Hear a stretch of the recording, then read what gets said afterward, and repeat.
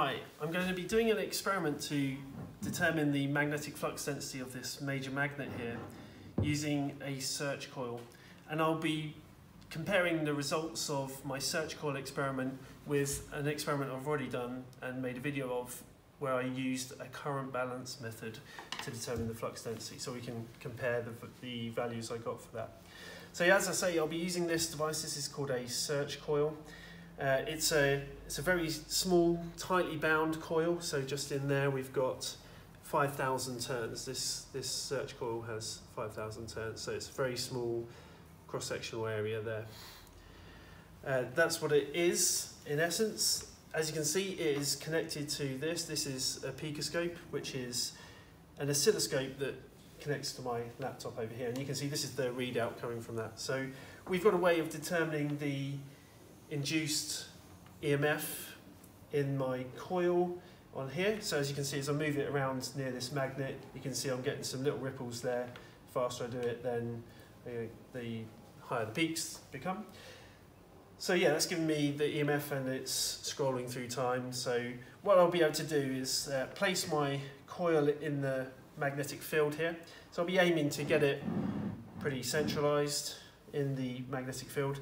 And then what you do with the search coil is simply pull it out very quickly. Okay, and we can see we get that nice sharp peak there. And we analyze the peak to work out the area under the peak, and that's how we can determine the flux density.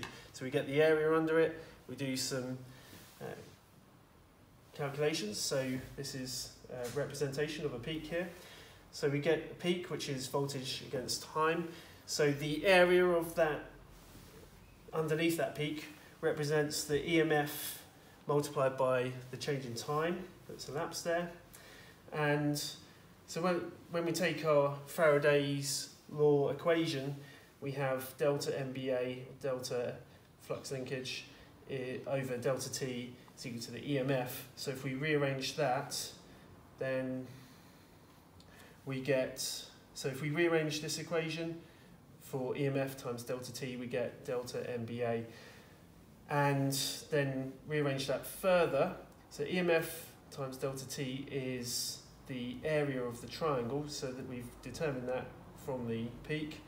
And then we divide that by the number of turns in the cross-sectional area of the coil. So in terms of measurements that need to be made, we need the N value, and we would need to measure the cross-sectional area of our coil. So usually what I do when I do this experiment is I usually use a digital vernier caliper, and I go from the midpoint of this side of the coil to the midpoint of that coil to find out the diameter and work out the cross-sectional area from that. So I'm kind of getting a mean area, if you like, between the outer and the inner points of the coil there. And someone's taken my digital vernier caliper. I don't know who's got it at the moment. So I'm actually going to do that in the analysis video, take that measurement, and that will go into the spreadsheet. So anyway, yeah, those are the measurements that need to be made. I'll just show you how I can use this software to get some readings, and then we'll actually get a proper reading. So as I said, we place the coil in the field, and then we pull it out very quickly.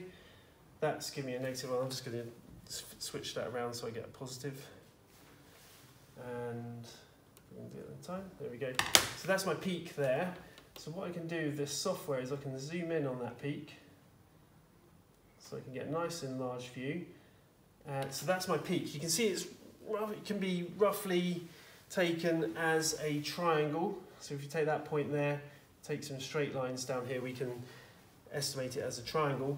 In order to help me do that, to actually get fairly accurate readings, if I switch to the cursor here, we can click on points of the peak and we can get readings. So this is 3.671 volts at 2.546 seconds, although the time in this case at the peak is not too important.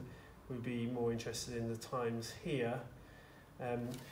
The other thing that I would do, because I can take accurate readings at different points, is I can choose the part of the peak that approximates most closely to a triangle, and then I'll use the triangle formula, half base times area, in order to determine the area as closely as possible. So what I'll do for that is, you can see there's a lot more curvature around here and here.